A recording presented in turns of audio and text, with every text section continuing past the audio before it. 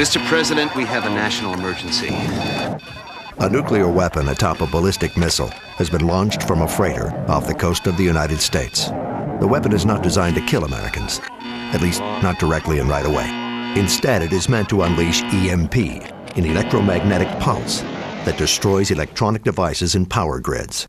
As it detonates 300 miles above the United States, the single explosion unleashes electronic waves 1,000,000 times more powerful than any radio signal on Earth. In the United States, nearly all computers fail. Telecommunications end. Transportation comes to a halt. The stock market's crippled. Bank accounts disappear.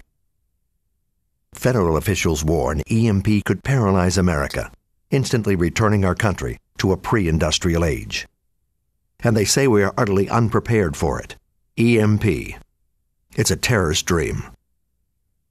An American nightmare.